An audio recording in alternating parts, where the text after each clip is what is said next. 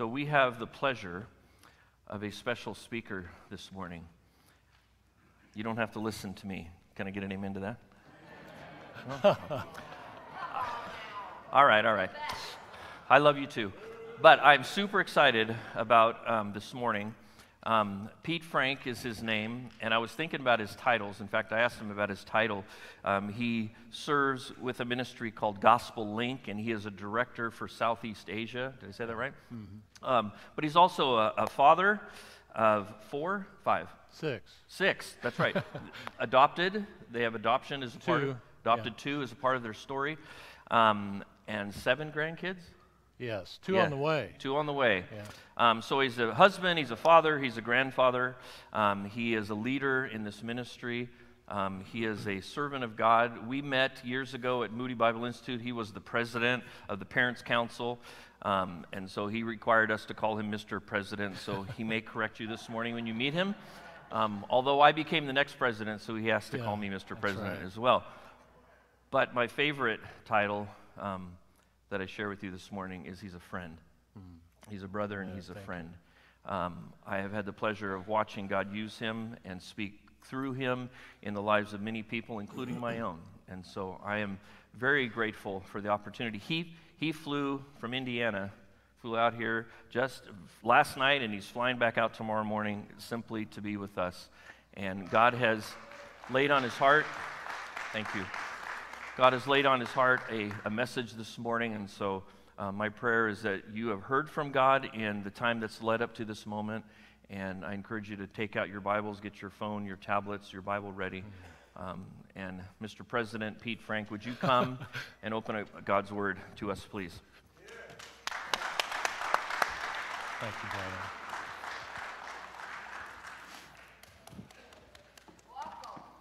It's great to be here, and thank you for the title, Mr. President. As he said, he became president after me, and the presidents tended to get a little shorter after me. So, but True. Big in heart, though. True. So, I did come from Indiana, and I just want to say it's great to be with you. I just so enjoyed the worship this morning and the fellowship. I felt very welcomed here this morning. My hand is tired of shaking. It's tired from shaking all the hands. It is well. Yeah, amen. It is well. It is well. Let's pray, and then I want to share with you what I came all the way from the Hoosier State, what God's put on my heart this morning. So would you bow with me in prayer? Father, it's so good to be in your house this morning. And we think of Psalm 8:1. O Lord, O our Lord, how excellent is your name in all the earth, from Sacramento to Indiana to Southeast Asia. Your name is high and lifted up above all names. We're here this morning to worship you, to learn from you, to know and to go, and to be on mission in a greater way because of our time now in your word and through our worship this morning. And we pray this in Jesus' name. Amen. Jesus said in John 15:20, if they persecuted me, they will also persecute you. And Jesus was sent by the Father, and we know Jesus suffered greatly for that. And as we were reminded in the passage that Pastor Kurt read this morning, John the Baptist was sent as a great prophet from God, and he lost his head for that. He suffered greatly. The apostles were sent by Jesus, and they suffered martyrdom and exile. And throughout church history, believers who take Christ's commission seriously have been sent and suffered for it. And even today, and I would say especially today, persecution occurs on people globally simply because they are Christ followers. They know and they go. They count the cost to do that. Various forms of persecution, from harassment to death. To death. Open Doors Ministries estimates that 13 Christians die daily simply because they claim the name of Jesus Christ as Lord and Savior. That's one about every 2 hours. And yet, as one pastor in Vietnam said, we have learned that suffering is not the worst thing in the world. Disobedience to God is the worst. The title of my message this morning is The Third of Us. Would you take your Bibles or your tablets and turn quickly to Romans chapter 10. I've got a lot of ground to cover, so I'm going to talk a little bit like an auctioneer up here, all right? So you have your seatbelt fastened, your hat on tightly, and we're going to cover a lot of ground. So Romans chapter 10, a third of us. And this passage here in verses 9 to 13 of Romans 10 is just great news. It's all about salvation and about the gospel. John R. Stott, the great theologian, once said what's on the screen. He said, we must be global Christians with a global vision because our God is a what? Global God. For God so loved the world that he gave his only begotten Son, that whosoever believeth in him should not perish but have everlasting life. Romans chapter 10, verse 9.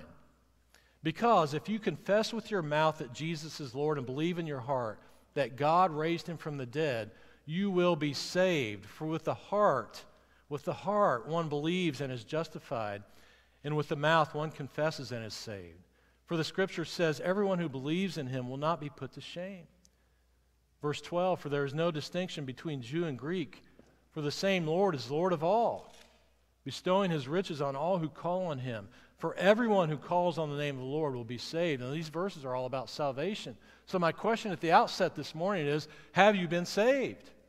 Do you know Christ as Lord and Savior? Have you repented of your sins, put your faith in him? I did that way back May 4th, 1981. Many years ago and many hairs ago as well.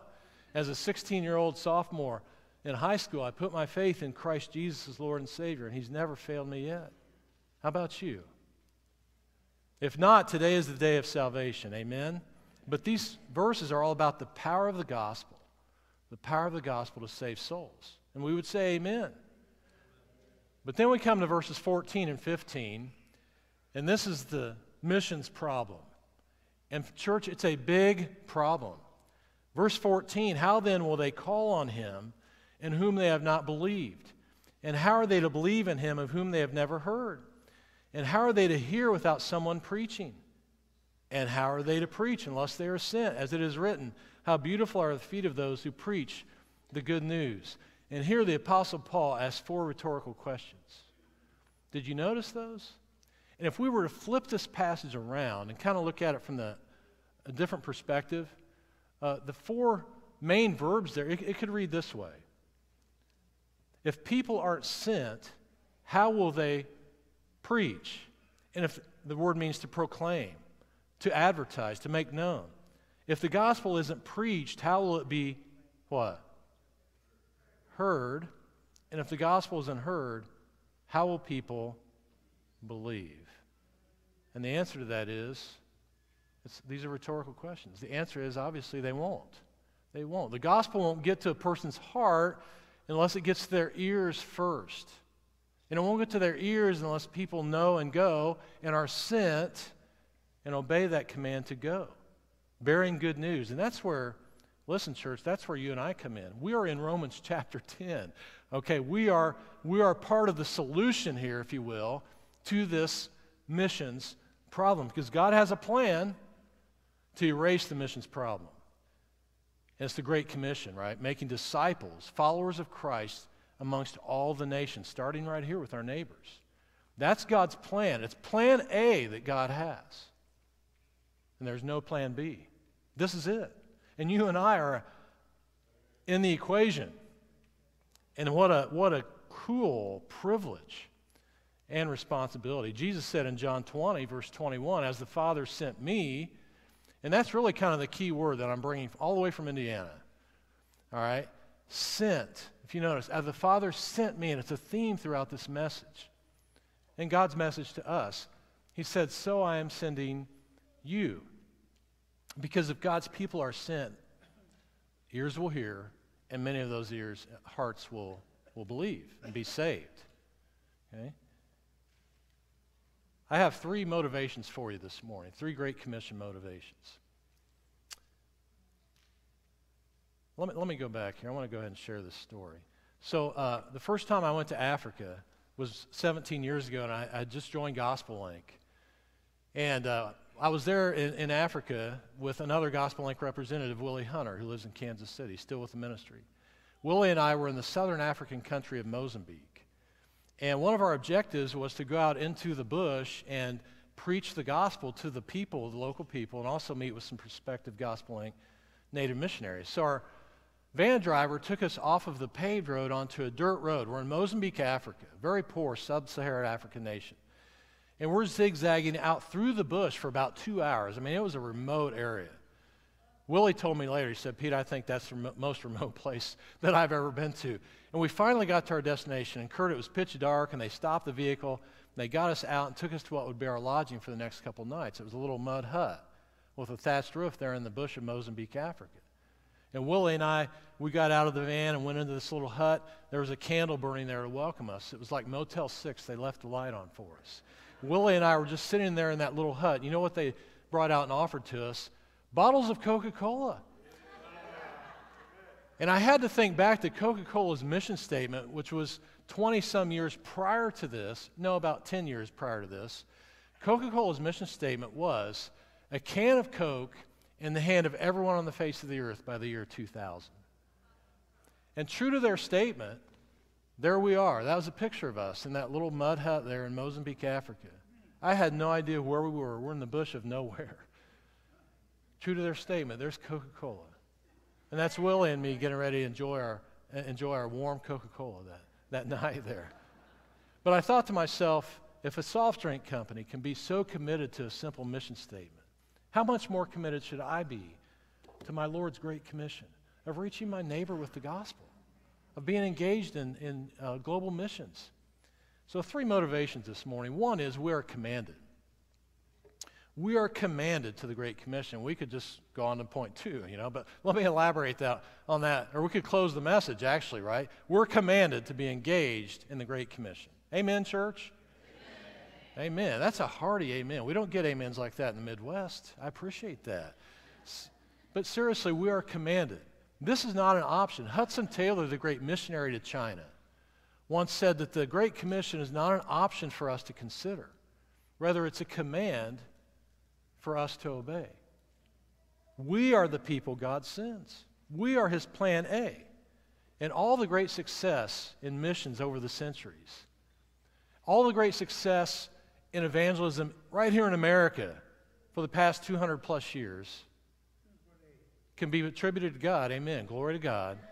But also credited to those who took the Great Commission seriously.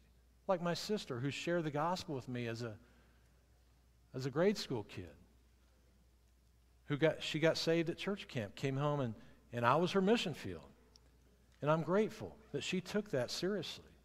Jesus said in Matthew 4:19, he said, "Follow me and I will make you to become fishers of men." So this Great Commission task that we have been entrusted with is inherent in the call to follow Christ. Jesus said, "Follow me." In other words, be my disciple, right? Be my disciple, be a Christ follower, and I will make you to become what? Fishers of men. It's a play on words Jesus uses, obviously, but if you study that, he's talking about you will be making disciples. As disciples, you will be making other disciples. Disciples making disciples. That's a pretty cool model.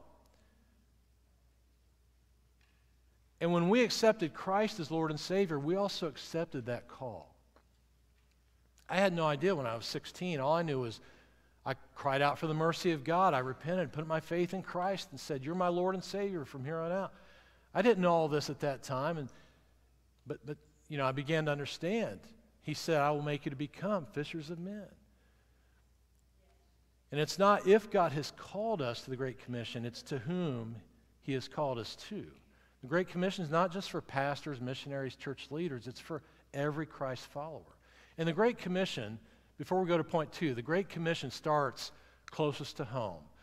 I think a lot of times Christians get off base in their focus, and we want to focus on faraway lands, and that's a good thing, but let's not overlook, because Jesus said, "Lift up your eyes and look on the fields of harvest." The fields are what's around us, right? He said, go to Jerusalem, Judea, Samaria, and the uttermost parts of the earth. And our Jerusalem, so to speak, is, for your sake, this area, right? California, Northern California, Sacramento.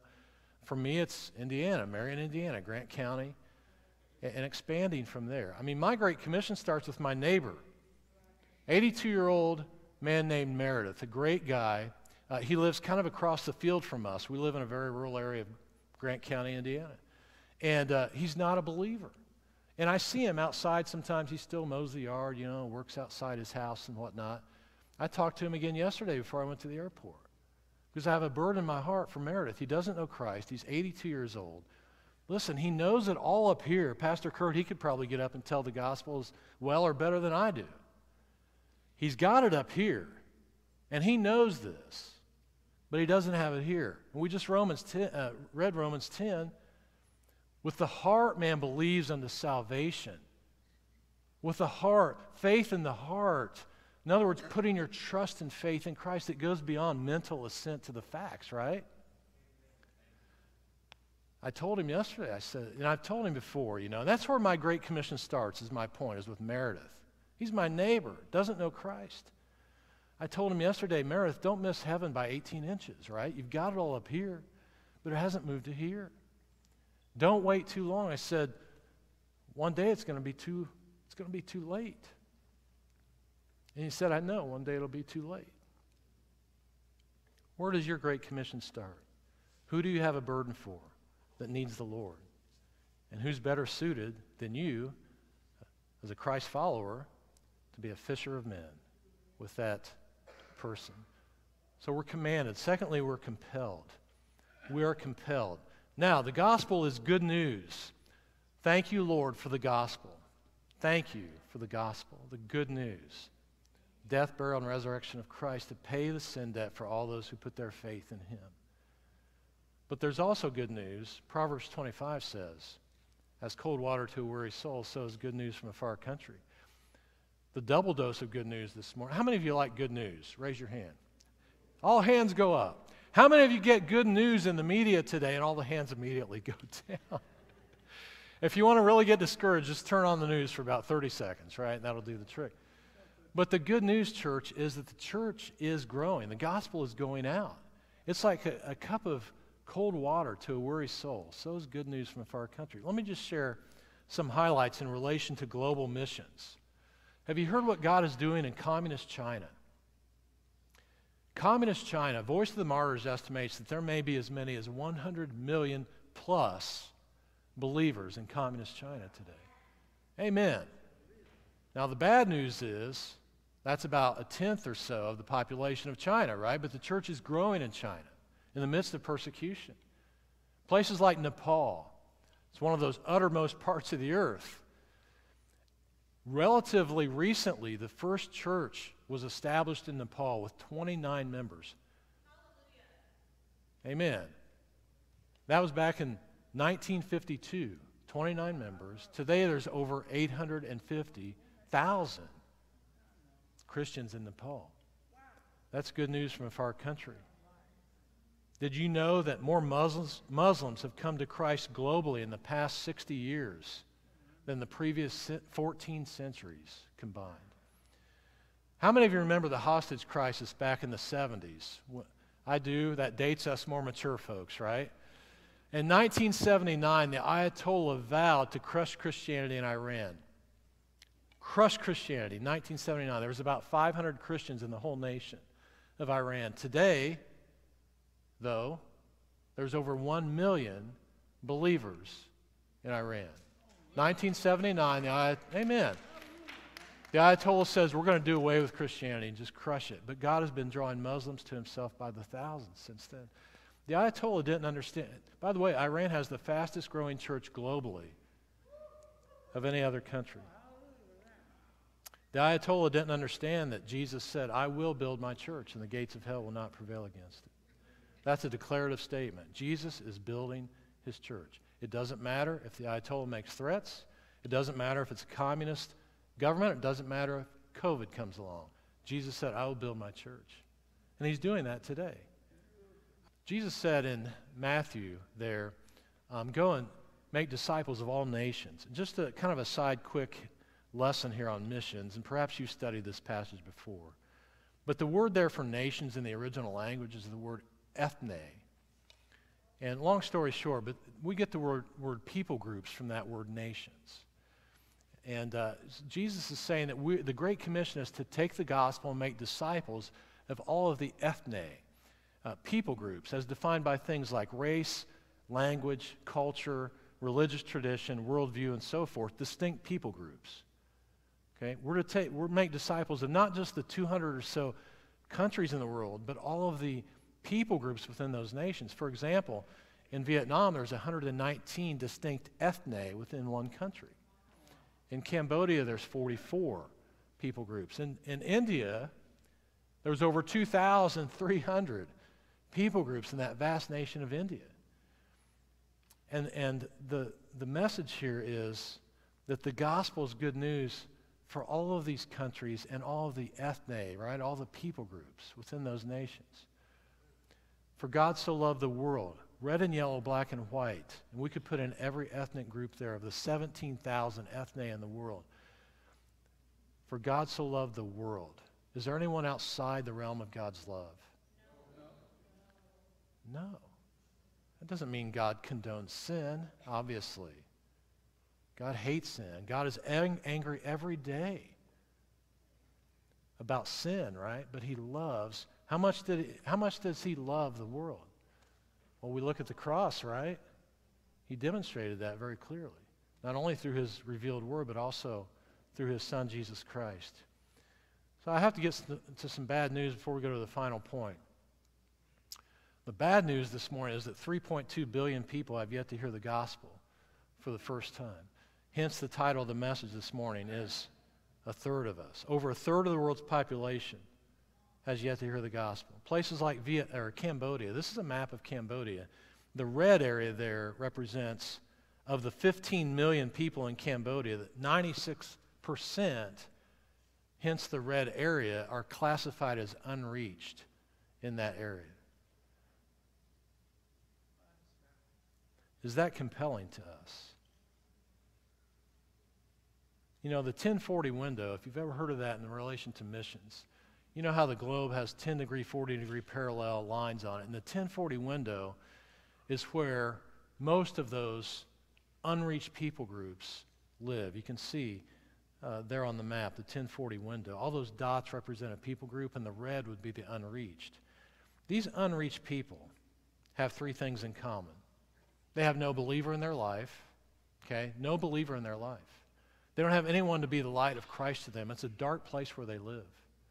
They have no believer in their life, no Bible in their hands. They don't know God's revealed truth. They're biblically illiterate. They've never heard the gospel.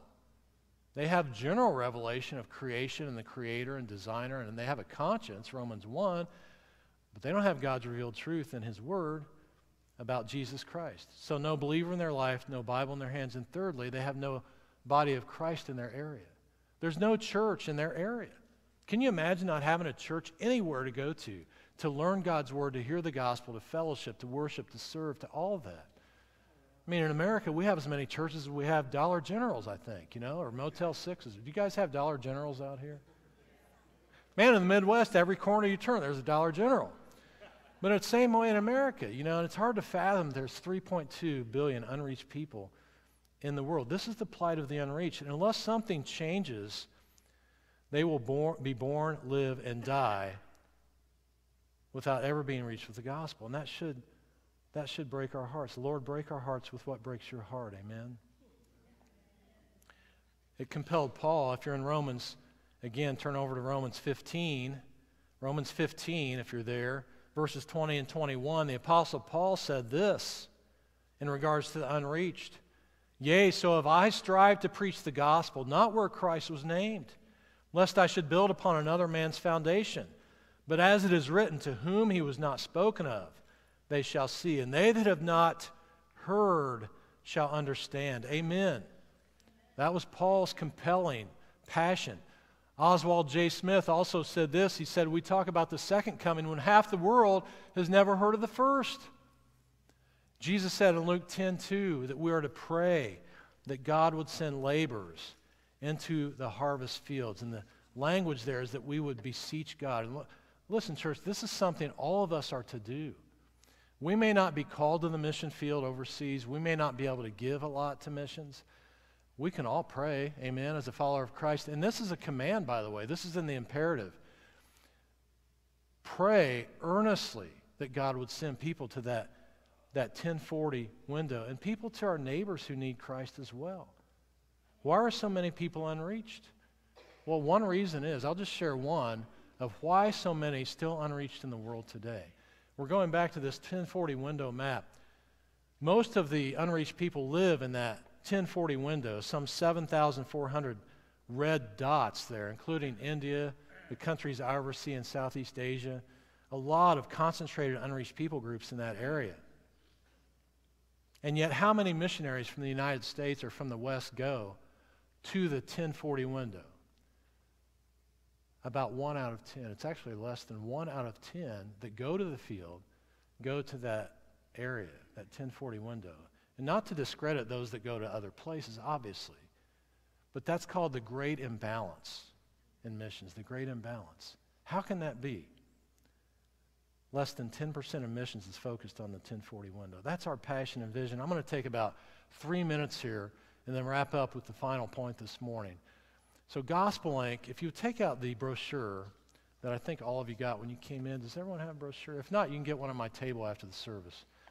You can go to learn more at our website at gospellink.org. GospelLink is a church planting missions organization, okay? So we work in 16 different third world nations. I oversee the 3 in Southeast Asia. And we partner with native missionaries. Native missionary is just simply someone who was born and raised in that nation, in that culture. Okay, so they're reaching their own people. For example, a GospelLink missionary that we partner with, say, in Cambodia, he's reaching Cambodians, and he was born and raised there. So he's a national preacher. He's a native missionary. This is the indigenous model of doing missions. Native missionaries have distinct advantages, as you can see on the screen. I'm not going to take the time to go over all these, but I will focus, you've got the citizenship, economic, furlough, linguistic, time, cultural. My hat goes off to U.S. missionaries that go overseas and follow God's call and adapt to the culture, because things are very different overseas. Here's some pictures. Overseas, especially third world nations, housing is different in Vietnam than here in Sacramento, for sure. Okay? Showers are different in Mozambique. It's really awkward when you're as tall as I am, you pull that little curtain shut and do the bath shower thing, and people are walking by. Kurt, you would fit fine behind there. I'm sorry, I keep coming back. I'm sorry. All right, let's go to the next picture. Bugs, very different in Vietnam. This is in Vietnam, very different than here. Modes of transportation in Cambodia, different than here. Wildlife outside your hotel in Madurai, India, very, very different than here. So this is the cultural differences in third world nations. Food is very different. So this is a dish of raw squid that was brought out and offered to my son Trey and me on a missions trip years ago. And the next picture will show my son's reaction to that dish right there. That's culture shock right there.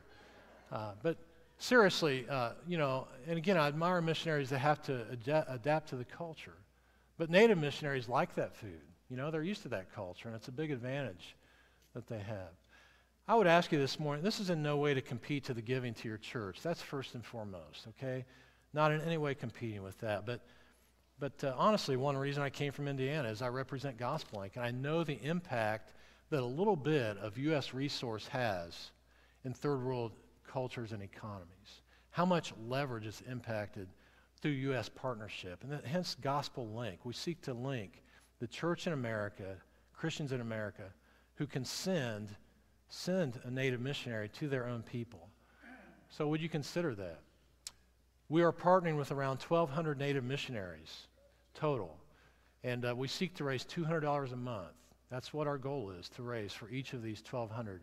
We're growing in Southeast Asia. As I said, we just started in Laos, and we have our national director there that I will work closely with, Lord willing, in the years to come, and also one other native missionary. We have 2 guys in Laos, and so there are some profile cards on my table out in the foyer. Some of these are from Cambodia, as this one, some from Laos, some from Vietnam and other countries. Family picture on the back, and you might be here and say, I can't give $200 a month. Maybe you can. That would be amazing. But you can give as little as the brochure says there, $30 a month or anything between $30 and $200 to help get the Native missionary to their need of 200. Actually, I have about 5 of these out there that just lost some support. Sponsors had to stop for whatever reason, and they need like $25 to $40, right in that range. So pretty minimal, fairly minimal. I know that's a commitment, but it's not 200. They already have a lot of their support, but they do need some more. So GospelLink started in 1998, and we're grateful for the growth that he has given to us. So we have the 3 great motivations. Are you with me this morning still? Yeah. Man, you guys are a hot crowd. Seriously, I appreciate your engagement and attentiveness. We're commanded, we're compelled, and then finally this morning, we are co-laborers. We are co-laborers. Co-laborers with who? Christ, that's right. We're co-laborers with God. In fact, Jesus said there in Matthew 28, he makes a great promise at the end of the Great Commission. He says, lo, in other words, behold, listen, he says, behold, I am with you always to the end of the age. Jesus didn't say, go and make disciples of all nations. Pastor Kurt, you and your folks there, make disciples of your area and beyond. And then see you later. Good luck. Yeah, I'll come back, I'll return and see how things are going, but you're on your own. That'd be tough. That would be a daunting task, right? He didn't say that at all. In fact, he said, lo, I'm with you always. I myself am with you. He is our co-laborer. And that's encouraging. That gives us, doesn't that give us courage to step out of our comfort zone and share the gospel with your neighbor? Invite your neighbor to church here.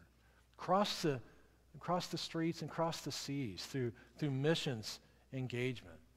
It gives you hopefully a compelling desire to give what you can financially, not just to GospelLink, but to your church and other ministries as well. And also, we're partners with each other, and I wanted to mention that as I wrap up. We're co-laborers with the Lord, first and foremost, and then we're co-laborers with each other. We're partners in the gospel ministry. We're not in this alone. Partnerships are powerful. You're a partner with all the other folks here at your church to begin with, partners in reaching your area right here, and partners through missions endeavors as the body of Christ here. So what can we do on a personal level? I like to consider this GPS, getting our missions coordinates lined up, maybe in a better way than what we've had our coordinates lined up. One is go. We can go. Is God calling you to career missions? Perhaps God has put a nation or one of those people groups in your heart for some reason. Or maybe you've been exposed to a missions trip, or somebody that, you just sense God might be leading you to the field. Would you go? And you go. And the mission field needs U.S. missionaries. You can go on a short-term missions trip also. You could go with my wife and I. We lead teams to Southeast Asia. I'd love to talk to you about what a 12-day, 2-week missions trip looks like. Lord willing, next summer in June, we're going to be taking a team to South Africa. Mission trips are valuable because the heart won't feel what the eyes haven't seen. You go on a missions trip. How many of you have been on a short-term trip? Man, that's great. You go to the mission field and your eyes see those things. Your nose smells those smells. Your taste buds taste the raw squid, and all that stuff. But you rub shoulders with people that are serving God around the world. It just is really, it's inspiring. So see me at the table out there if you're interested in that. And then also pray, and I talked about that already in Luke 10:2. Jesus commands us to pray. And here is one great practical way that you can pray for the unreached. If you would go to your app store on your phone and download Unreached People of the Day. It's a ministry by Joshua Project. Unreached People of the Day. Search that, download that app, and I did this morning. Every day you get a notification that of an unreached people group. So for me, it's at 10 a.m. in the morning. Out here it was 7 a.m. this morning, but anyway, and it's a reminder, pray for the unreached people every day. But specifically, you get a people group to pray for that's highlighted for the day, where they're located, what are the challenges of reaching them, how to pray for them. Unreached People of the Day. Okay, so go, pray, and then finally, send. Will you send a laborer to the field through your partnership, your prayers, and just some financial assistance to that 1040 window? Theologian Carl F. Henry once said, the gospel is only good news if it gets there in time. The gospel is only good news if it gets there in time. Thank you for the opportunity to be here this morning. Amen. Amen. Thank you so much. I appreciate that. Let me have a word of prayer. Father, we thank you for your word this morning. I do pray that you'd help us to have our eyes lifted up to the fields. Help us to understand daily that we've been entrusted with the gospel. And Lord, the world is often a lot more eager to hear the gospel, sadly, than what some Christians are to share the gospel. So help us, Lord, to be on mission for you. Give us the courage, the compassion. And Lord, I pray that your hand will continue to be upon Crossroads Church, Lord. And that the greater days yet would be to come even. Thank you for what you're doing here. We give all the glory and honor to you. In Jesus' name, amen.